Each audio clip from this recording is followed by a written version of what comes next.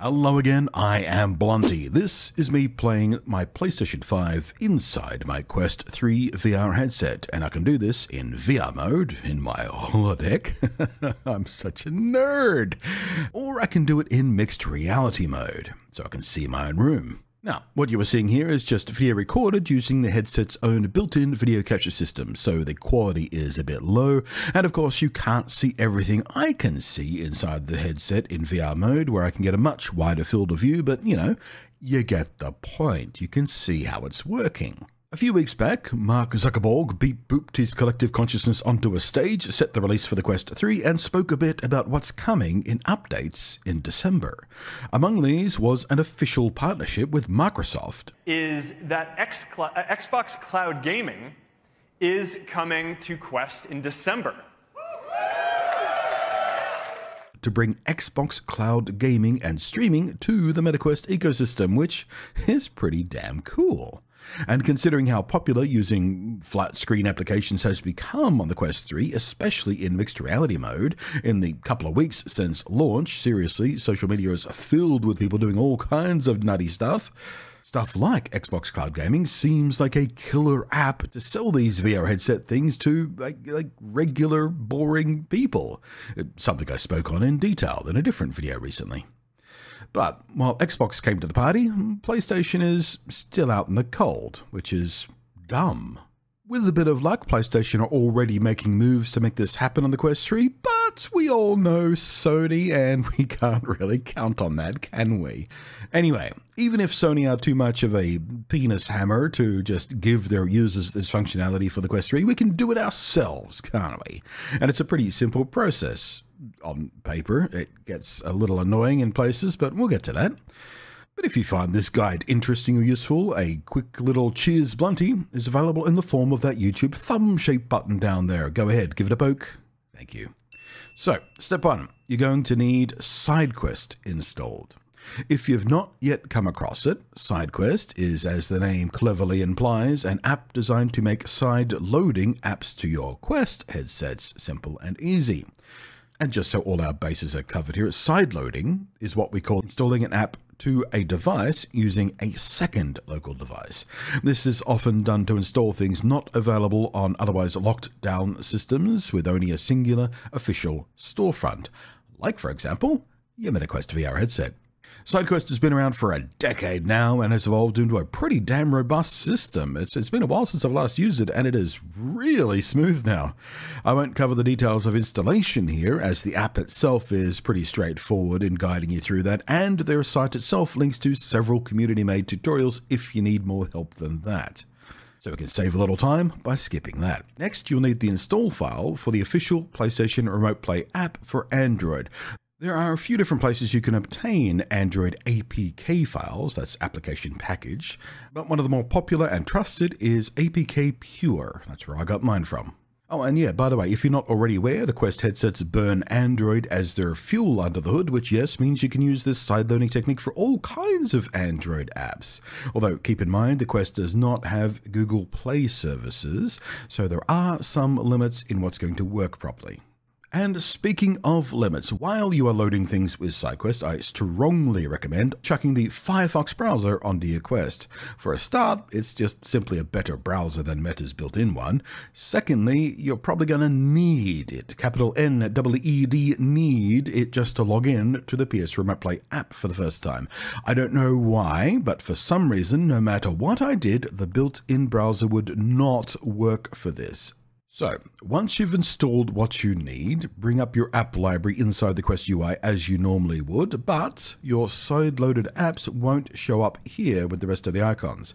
Instead, you'll need to click on the search bar, and then use the drop-down menu to the right of that to ask it to show you apps from unknown sources.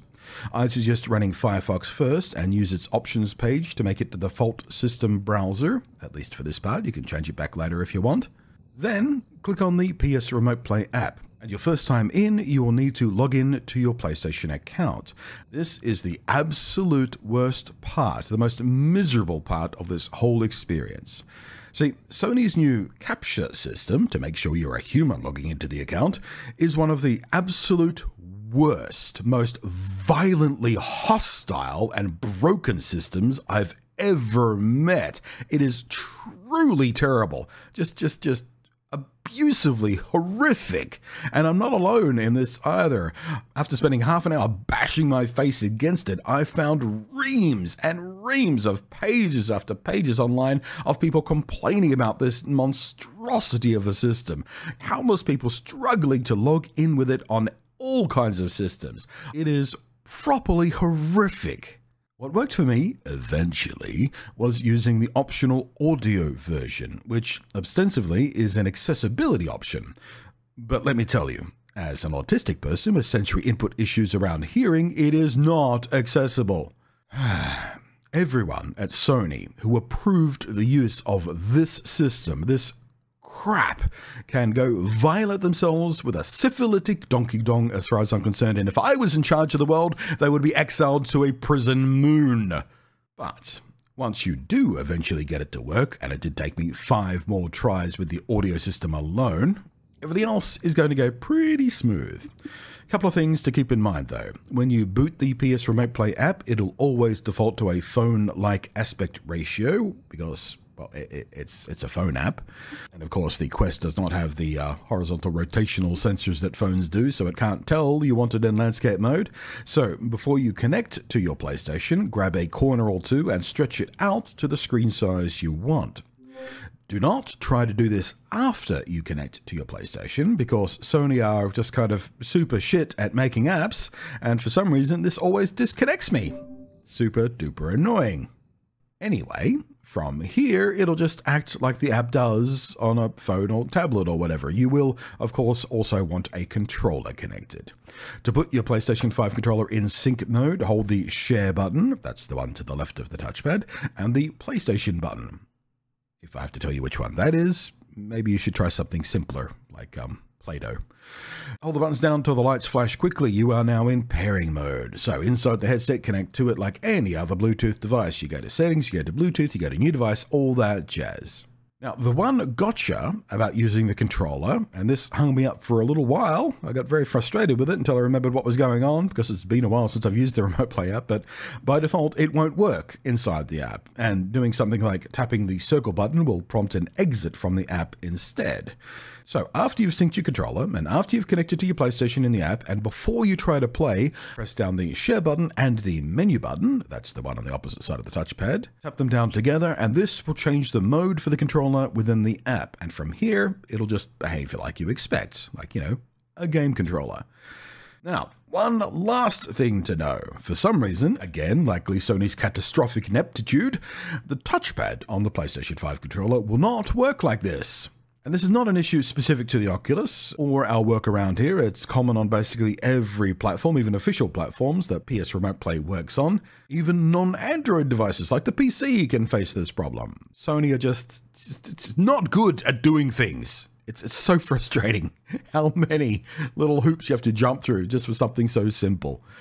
Anyway, there is a rather idiotic workaround using 2 different PlayStation accounts. The basic workflow for that is on screen for you here. You can pause and work through it if you want.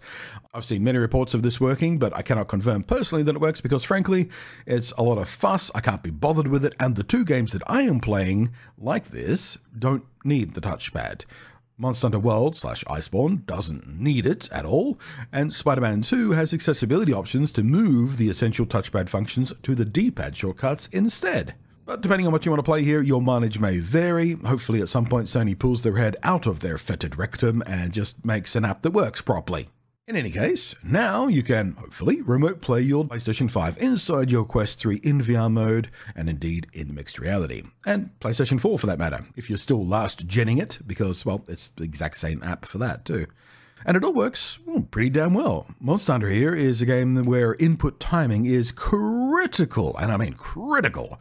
And although there is a tiny amount of extra lag because, well, physics, there is just extra steps going on with the video and audio having to be encoded, sent along the Wi-Fi and decoded at the same time as sending the controller inputs back. So just by nature that induces a little extra latency.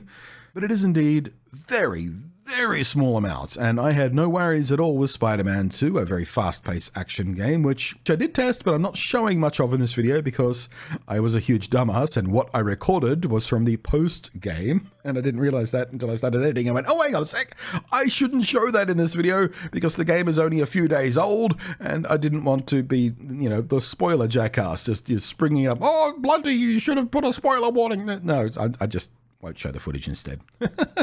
Yeah, it's got the same kind of thing with the Master Rank monsters in Monster Hunter Iceborne. I had no worries, well, not no worries, but no extra worries, thanks to any kind of lag or anything. I mean, the game is tough to begin with. Oh, and by the way, I'm not even using the fancy new sort of low latency Wi-Fi 6 stuff. This was done just using ordinary Wi-Fi 5. So, give it a go, let me know how you get on, and your favorite thing to play this way. And hopefully this has been useful and or interesting. If it has, a reminder, please do the thumb, sub, bell, all that kind of stuff. Thank you as always to the patrons scrolling up above there. I am Blunty, and I'll catch you next time.